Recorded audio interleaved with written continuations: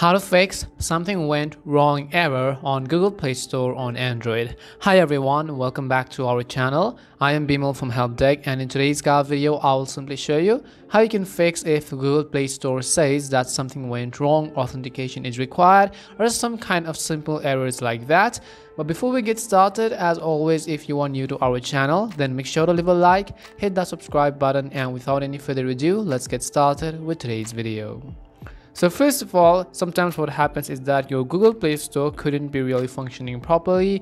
It could say something along the lines such as something went wrong, authentication is required, or you may need to sign into your Google account and retry it again.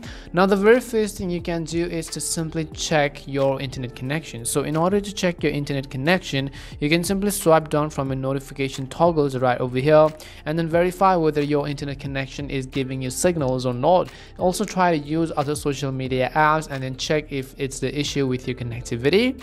If it is, then I also recommend you simply try to switch to mobile data and then try to switch back to Wi-Fi or vice versa.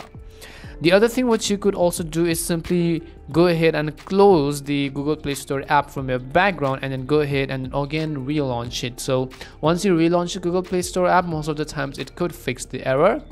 Now let's say that none of these are working for you. The other thing could also be that your date and times are incorrect. So go ahead and verify whether your date and times are actually matching. What happens is that whenever your date and time isn't matching up, your phone or your internet will not connect itself. So whenever you browse a web page, it could say something as your connection is not private, as some kind of errors like that.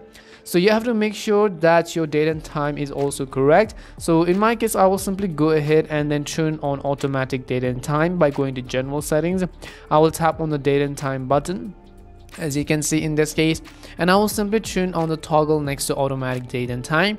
If this didn't work for you, what you could do is turn off automatic and then set the date and time manually in order to fix this issue. The next thing we will do is we will clear the cache of Google Play Store and Google Play services. So once you come back to the settings page, you have to go ahead and tap on the option which says apps. As you tap on apps, first of all, let me go ahead and also simply try to search for Google Play Store or Google Play services. So right over here you can see Google Play Store. We will simply tap on it.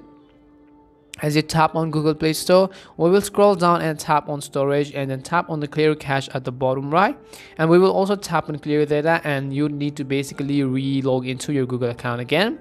And after that, what you could do is also simply tap on Google Play services. As you can see in this case, I will tap on Google Play services, and again you want to repeat the same steps. Go to storage, clear cache, and then go ahead and also clear all of the data the Google Play services have. Now after this, you would basically need to re-log into your Google account, and hopefully this will have fixed your issue. We hope the video was really helpful, and if it did help you, make sure to leave a like and subscribe to the channel. If you have any more questions, queries, or doubts, simply also make sure to leave them down. Thank you very much for watching, and see you soon in our next video.